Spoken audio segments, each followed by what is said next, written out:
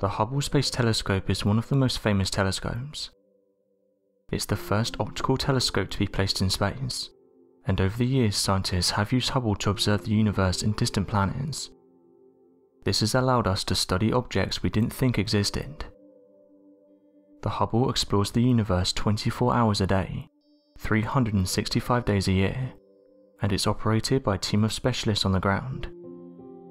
Going back in 2004, the Hubble Space Telescope picked up on something that surprised researchers. It detected a planet around 25 light years away from Earth. In regards to space, this is pretty close. One thing to note was that this exoplanet was detectable in visible light, something that astronomers have said is very rare. The planet was then given the name of Fomalhaut b.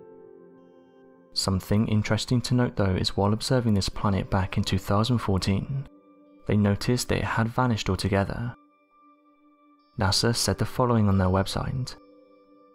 This false colour composite image taken by the Hubble Space Telescope reveals the orbital motion of the planet Fomalhaut b. Based on these observations, astronomers calculated the planet is in a 2,000-year-long highly elliptical orbit. The planets will appear to cross a vast belt of debris around the star roughly 20 years from now.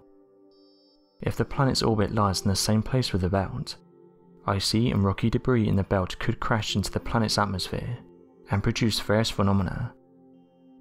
The black circle at the centre of the image blocks out the light from the bright star, allowing reflected light from the belt and planet to be photographed. The Hubble images were taken with the Space Telescope imaging spectrograph in 2010 and 2012.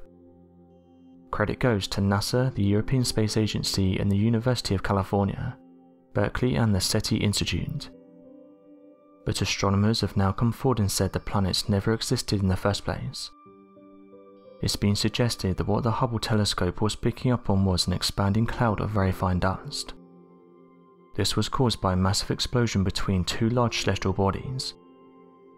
George Reich of the University of Arizona's Steward Observatory said the following. The Fomalhaut system is the ultimate test lab for all our ideas about how exoplanets and star systems evolve. We do have evidence of such collisions in other systems, but none of this magnitude has ever been observed. This is the blueprint for how planets destroy each other. Astronomers were first impressed with this discovery because it was hailed as having a massive debris belt.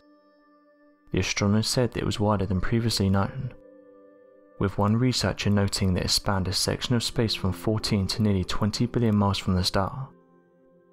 As mentioned though, the Hubble images taken from 2014 confirmed this discovery was not that of a planet, but rather that of a massive slowly expanding cloud.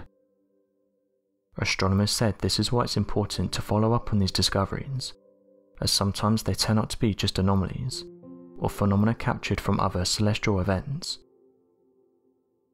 So what do you make of this incredible discovery?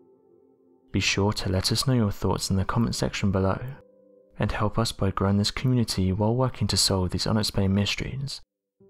Thank you for watching, and don't forget to subscribe for more videos.